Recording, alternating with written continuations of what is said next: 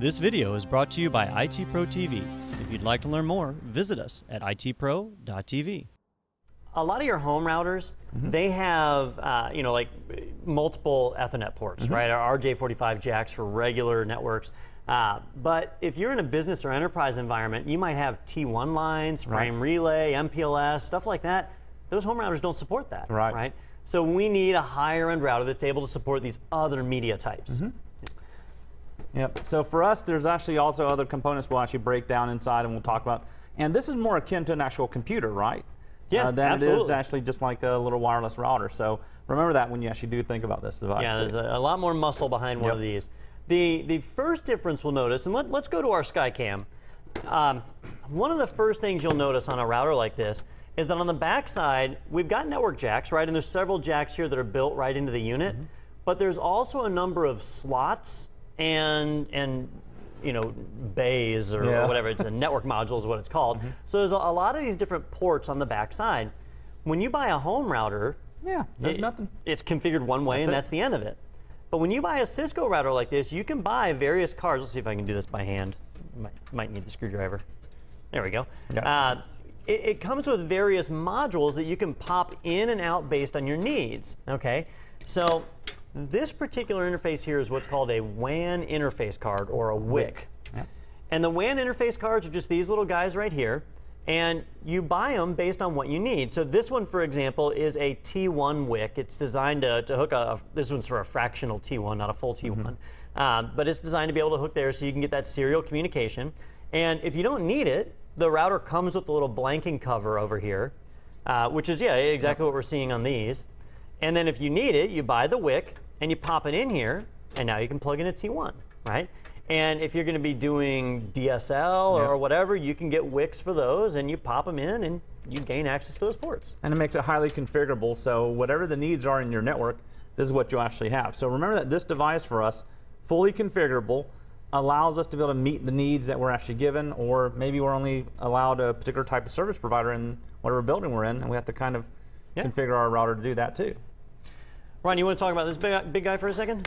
This particular port or bay here is what we call the network module. Now, this allows us to actually have more expansion. Now, so these cards are, of course, a lot bigger than the idea of the WAN interface card.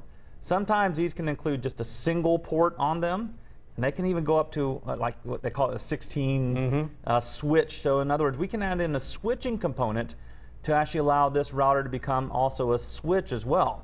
So in this particular one, there's actually a big empty area. Big gigantic empty area. If we were to open this up here. Yeah, we could take that off. But it's exactly like Ronnie said. In the early days, like when 100 megabit networks were just coming out, they made a giant network module that just had one 100 megabit interface on there. But in today's day, you can get all sorts of different modules in here, like ones that add 4 WICs, or the 16-port switch module is pretty cool. The one Ronnie was talking about, you pop it right in here, and it's like having a switch built into the router. And you can see the main connection back there. So it works almost just like if you were to plug in another device directly into it. So it can house, again, multiple component devices for us here. And always nice to actually have these handy, and never to lose these. These are always good. If not, because of how much air gets generated in, you can get a lot of dust inside. Yeah, if you leave that open, it does disrupt the airflow inside the unit. It can cause it to overheat, so it's always a good idea to have covers on any empty port. Now, this particular router it looks like is upside down, I think. Do I have it upside down? Yeah. All right. So this particular router is only 1 U tall, so it has 2 WIC slots and it's got 1 network module slot. You can get larger routers like the 3640s, the 3840s, the bigger routers like that that are 2U. And so they've got a lot more modules on them. They'll have 4 WICs and 2 network modules or whatever. And that's actually what we've got down here is a much, much larger router. The problem is, the larger they are, the harder it is to throw them up here on the cabinet and show them on camera. So that's why I picked this smaller router to be able to show us all right here on the air. So, so this is an example. Now, the other thing I wanted to show you while we had this here was the innards of it. A lot of us never get to crack one of these babies open, and I want to show you guys what is found inside of one of these devices. Ouch! And I want to pinch the junk out of my finger there. That's it. All right, safety hazard, right? Safety first. So remember when we were talking about the idea of a router being more like a PC, you can also see inside of a regular router, you're going to see something like a motherboard. That's also going to be in there. You're going to see RAM. You're going to see something equivalent to like a hard drive as well as a CPU. Yeah. Yep. When you look inside of this one, let me scoot it over just a little bit here. You can see here's a power supply, and it's not a standard ATX power supply or whatever. It is proprietary, but it's just right here. If the power supply dies out, you can swap it. It's got a fan, and there's actually vent holes on the bottom of this thing to allow that air out. So it does have a fan for air circulation. When we look at the motherboard, so this board here, we can see, you know, processors and what are called ASICs, application-specific integrated circuits. These are what accelerates routing and other things. And there's 2 sets of memory sticks. Now, on this particular unit, I'm not sure which one is RAM and which one is flash. One of them is RAM, and that's going to be what you run off of, right? Your RAM, just like you have in a PC, that's the memory you're running from. And the other one is flash, which is where your operating system and file storage occurs. So it's like the hard drive. It's kind of taking that role over. And I'm pretty sure this is the RAM and this is the flash. You know, sometimes I can tell by looking at the chip. I'll just pop it out. And I can't tell by looking at it. Yeah, this one doesn't have the markings I'm used to on it, so I do not know on that one. I guess I could look at this other one. Maybe it's marked, and maybe it's not. So the key thing to remember on this is, yeah, almost not jumping out at me either. But the key thing to remember on this is, you see me popping these memory modules out, they can be replaced. That when you buy a router, like this router might have only come with 64 megs of RAM. I might want to up it to 128 or 256 megs of RAM. Some of the newer ones are starting to come with a gig of RAM now. And you guys at home might be saying, a gig? Well, I can't remember the last time I owned a computer with only a gig of RAM. On a router, that's plenty. Right. Yep. Yeah. So the internal components, again, a basic computer is what we have here, but really focused in on the idea of routing for us as well. So notice that there's not a ton of moving parts that we have to deal with. Okay. Really, the only real moving part for us is that fan over there, and it keeps it lightweight because only doing one thing. It's going to take that CPU and run it as hard as it can just to perform that one thing. Okay. And so that's what we have here too. And there's one last thing I wanted to point out in here is this add-in board right here.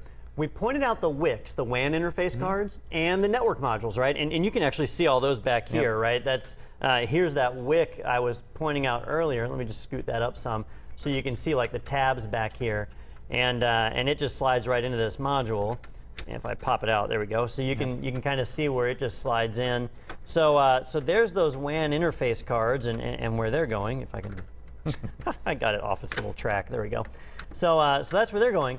But there are some cards that don't go into an external slot, but instead go inside. All right.